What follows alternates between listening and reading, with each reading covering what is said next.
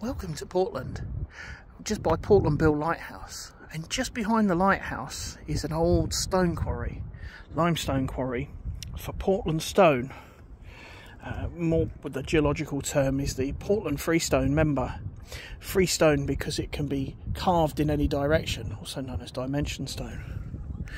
And the Freestone member had at the top of it, it has like a reef complex, which is a composition of ooidal material, which is what the freestone's actually made of, but it's also got loads of bivalve and brachiopods shell and gastropod shells in it, and it's also bound together with this algae material. And I just want to show you this rock here. It's put on its side. You can see that's the line of the bedding, and then just have a look at the number of shells and shell fragments underneath it. This is obviously from the top. There isn't very much freestone here.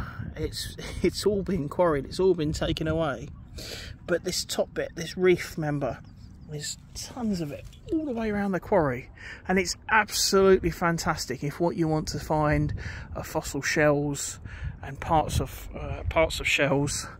Then it's absolutely fantastic. There are tons and tons of it here, and it's like a 2-minute walk from the car park.